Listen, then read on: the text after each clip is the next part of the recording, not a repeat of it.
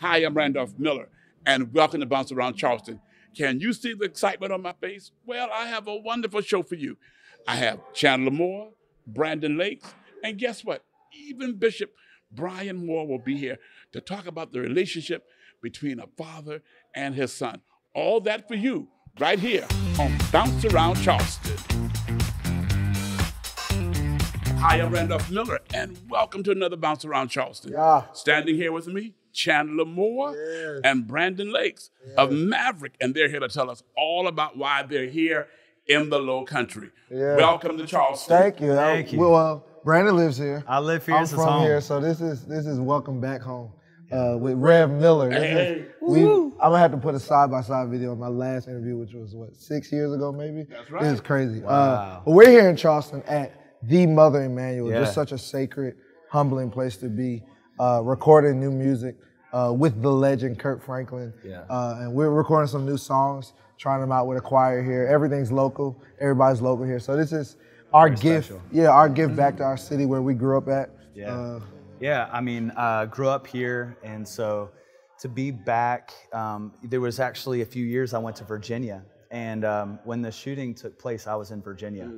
And I remember one of the key reasons why we moved back is because of mourning in a different city, in a different state, when it was my people. I felt like my community, it so like convicted us, and it moved us to want to come back and be with the people that our heart burned most for. And so that actually was a big reason why we moved back a few years ago. Both of you, did you ever think that you'd be where you are today? No, not at all. I mean, standing where I am today, physically and just career-wise, I mean, I grew up as a little boy in Charleston. Really wanted to play basketball, and I didn't really care about music. But once music came and growing around, Church Life Center, my dad being pastor, around crazy musicians, way more talented than anybody I've ever seen. Growing around that environment, I guess it's kind of embedded in you. Just the capacity of what you can hold musically, but also what God can do when you're just such under good people, just good-minded people. So I never thought about a Grammy, never thought about recording in front of, all these people going on tour with Kirk Franklin. It's just like stuff you can never think about. It's never fathomed. That's crazy. What does it feel like to receive a Grammy? Oh, are there words for it? I don't know. Man, for me, it felt like a huge, because we've been working so hard. If you're familiar with Mav, we put out a record about once a month. And a lot of records, last minute, let's get together, here's the spot. Last minute, we decided so last minute. I'm texting people literally last night, can you show up tomorrow? We need vocalists. And we're still figuring out what songs we're doing tonight. And so in a way, it was just a really sweet moment. It's not why we do this.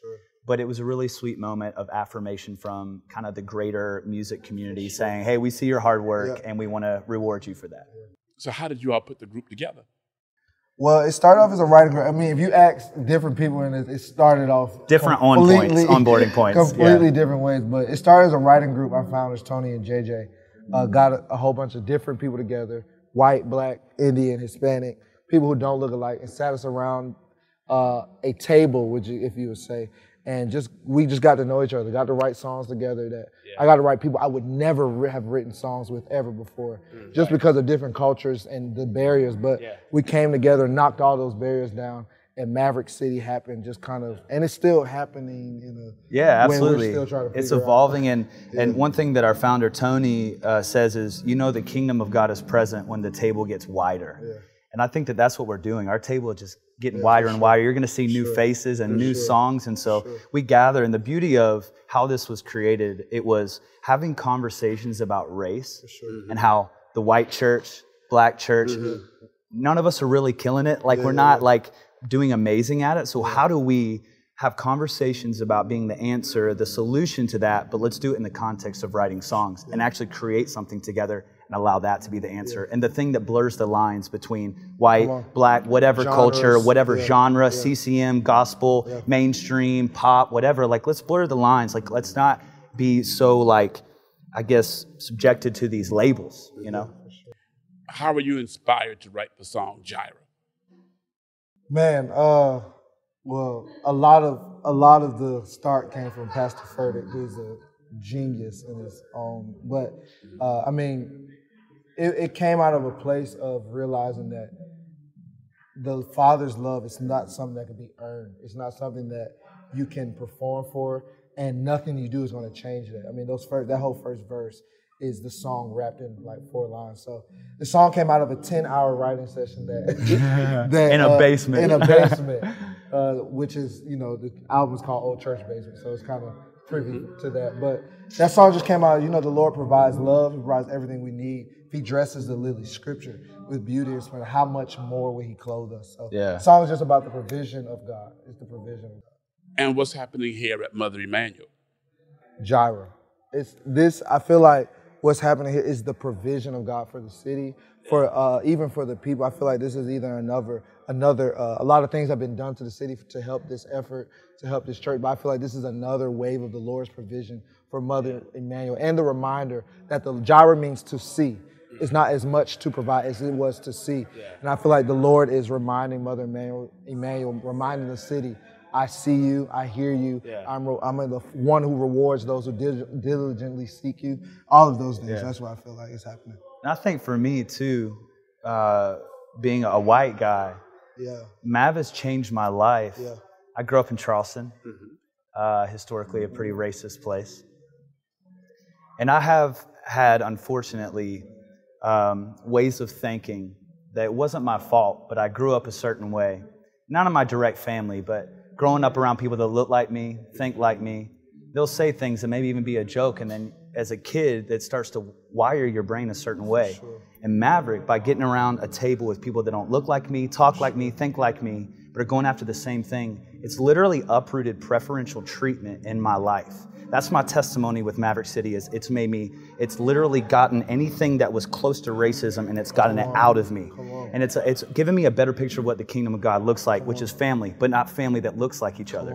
And so I think for this recording and this moment, for me, I'm hoping it provides opportunities for people to see the accurate depiction of what the kingdom of God looks like, that everyone is welcome, everyone is represented, and I hope that what has taken place inside of me can do the same for others. As I stand here with both of you, I can see the fellowship. Yeah. So it's true fellowship.